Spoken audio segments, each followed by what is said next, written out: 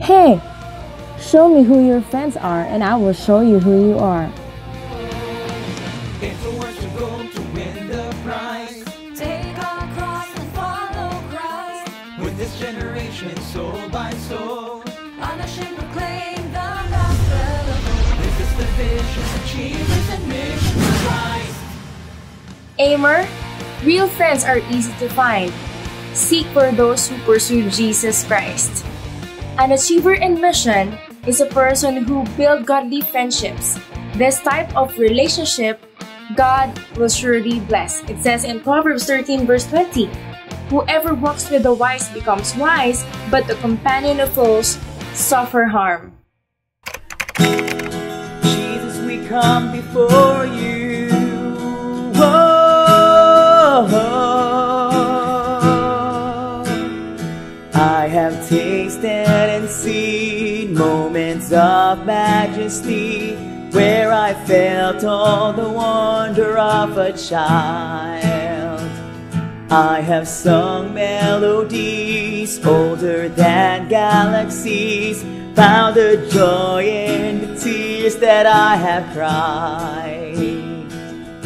Still, I haven't seen the end. Will you meet me here again? Open the floodgates of heaven, pour out your glory, fill this place. God, let the weight of your presence fill me with wonder once again. Open the floodgates.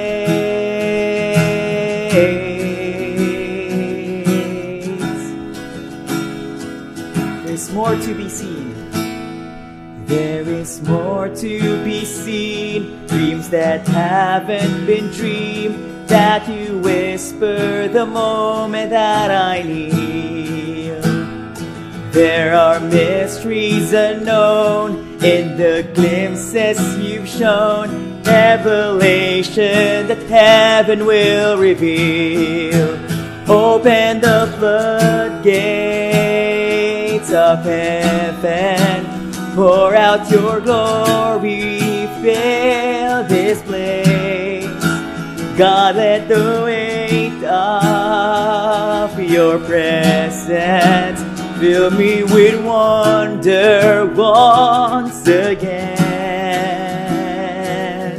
Still, I haven't seen the end. Will you meet me here again? Till I'm in over my head. Will you meet me here again? Still, I haven't seen the end. Will you meet me here again? Oh, till I'm in over my head.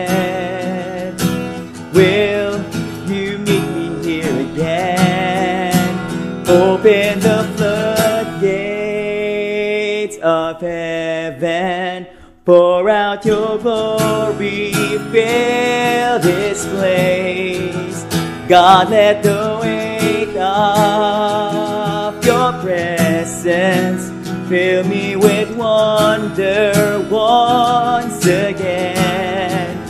Open the floodgates of heaven, pour out your glory, fill this place. God, let the weight of your presence fill me with wonder once again. Oh, thank you, Jesus. We bless your name. We want more of you.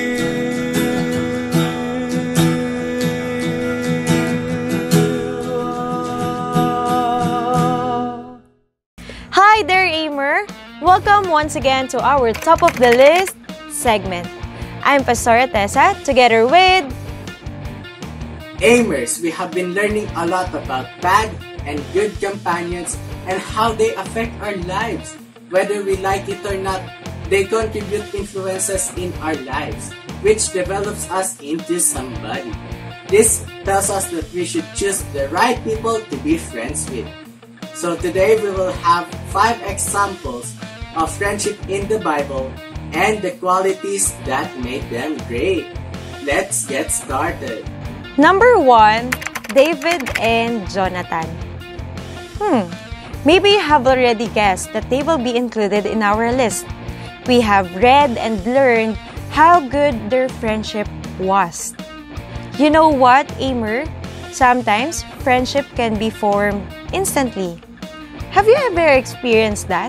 That you met someone and in that moment you felt that you will be good friends? Yes? So, it's also like in their friendship. In 1 Samuel 18 verse 1, as soon as he had finished speaking to Saul, the soul of Jonathan was knit to the soul of David, and Jonathan loved him as his own. Jonathan loved David as himself. What an example of a dedicated friendship. Amers, love your friend as yourself. Treat your friend the way you wanted to be treated. Number 2, Daniel, Shadrach, Meshach, and Abednego. We think about the welfare of our friends, right? Daniel did not forget his friends. He requested that his 3 friends be promoted to high positions while he remained in the king's court. It says in Daniel 2 verse 49, Daniel made a request to the king and he appointed Shadrach, Meshach, and Abednego over the affairs of province of Babylon. But Daniel remained at the king's court. Amers, friends look out for each other. Sometimes we are presented opportunities that lead to help our friends so they can help others too.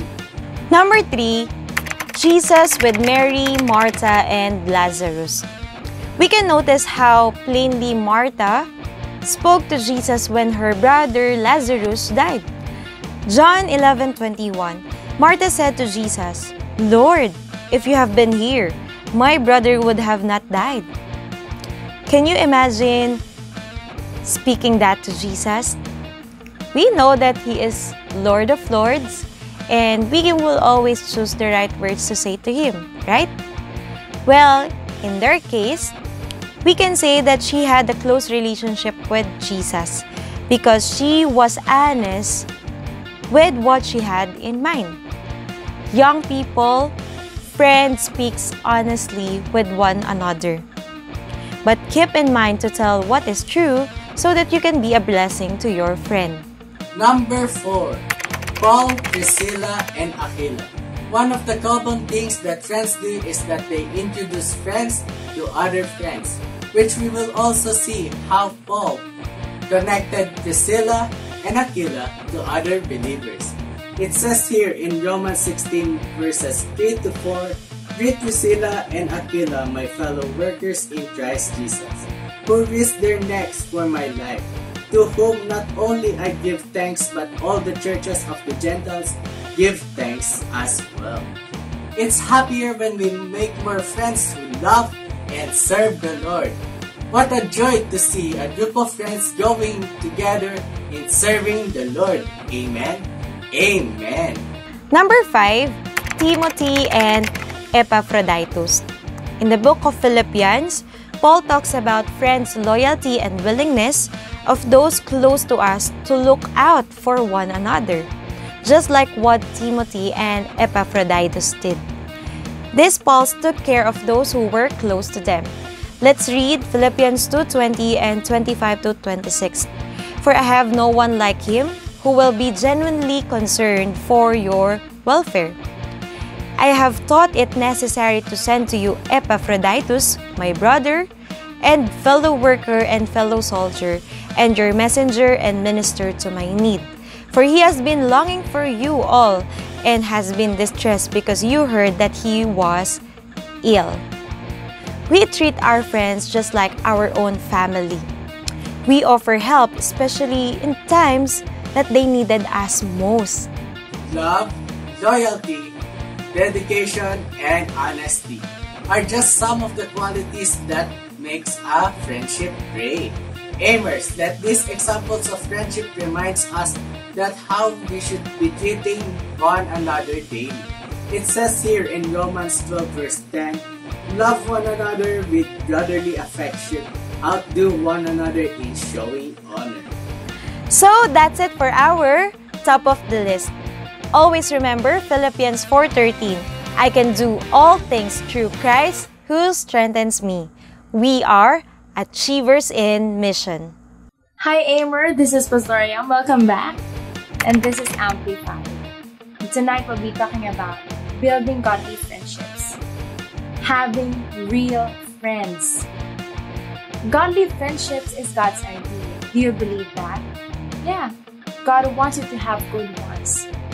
And these friends will help you be established in your walk with God, will help you get closer to God. First of all, let's talk about real friends help you become wise. Proverbs 13 verse 20. Whoever walks with the wise becomes wise, but the companion of fools will suffer harm. Wise in such a way that you are having godly relationships, righteous thoughts, godly ideas, having good relationships with your parents, having good practices in your studies, being faithful in serving God. Amen. Real friends help you get deeper in your relationship with God. When you have real ones, they will always be there to say godly advices. These friends who will help you get deeper in your relationship with God. These people who will help you or encourage you love God more. So we really have to pray for these kinds. Amen. Real friends help you become wise in decision making. 1 Thessalonians 5 verse 11. Therefore, encourage one another and build one another up, just as you are doing. Yes, real friends or godly friends help you be built up. As you can see, real friends are God-given. They are God-given gifts to you. And these people will be used by God to help you in your spiritual walk with God. On the other hand, friends who stick around influencing you to do evil, you must get rid of. This is something that you have to be cautious with when building friendships. Learn to evaluate people. Learn to evaluate your conversations. See to it that the center of your relationship is God. The pattern of thinking, the entertainment that you watch or you listen to, are these things glorifying God? If yes, yeah, you are on the right track. You got the right one. Or you are a real friend. Aimer, you have to know when friendship with another person is leading you away from the Lord. And this is something that you really have to be prayerful about. Because these people will really influence and affect how you think. Proverbs 27 verse 17. Iron sharpens iron and one man sharpens another. Yeah, real friends will sharpen you in such a way that you will become better. You will become a better student. You will become a better classmate. You will become a better child to your parents, student to your professors or teachers. Amen. They will build you up. They will help you. They will bring wisdom, not foolishness. They will not bring up foolish talk. No, not even a hint of any wicked thing. will come out of their mouths. These people will just help you grow in your relationship with God. Will help you be happy and satisfied in life through the wonderful Word of God. Meanwhile, a bad friend will lead you to sin, encourage ungodly traits, and would rather see you fall than do good in life. Again, something to be cautious with. Evaluate this friend's traits, his relationship with you, your goals as friends. Real friends also loves you enough to say the truth though it hurts, so you could benefit and learn. Proverbs 27 verse 6, faithful are the wounds of a friend and profuse are the kisses of an enemy. Yes. A good friend would rebuke you, would criticize, healthily criticize you, so you could learn, so you could do good or do better in life. Aimer, God's provision is always here. Even in seeking for godly friends, you will not run out of good or godly ones. God will surely lead you to these people. Hanging out with Jesus will help you make wise decisions and will lead you to godly relationships you are praying for. When we hang out with our good friend, our best friend, Jesus Christ, surely He will help you see who should you be friends with. He will lead you to an individual. He will lead you to groups of people who will help you be a better person in your walk with God. Who will help you bring out the best in you. So you have to ask God for wisdom when choosing friends in your life, and remember, bad company corrupts good character or good morals. So choose your friends wisely. Look for real ones. And let me pray with you. Heavenly Father, I come before you, and we thank you so much, God, for reminding us today to choose our friends, to choose real ones, to choose godly friends. Lord, help our young people to be wise in choosing godly friendships and keeping good friends and staying away from bad ones. Thank you for the wisdom. Thank you for your goodness. Thank you for your provision. In Jesus' name we pray. Amen and amen. Thank you so much for watching Achievers in Mission today. Always remember Philippians 4 verse 13.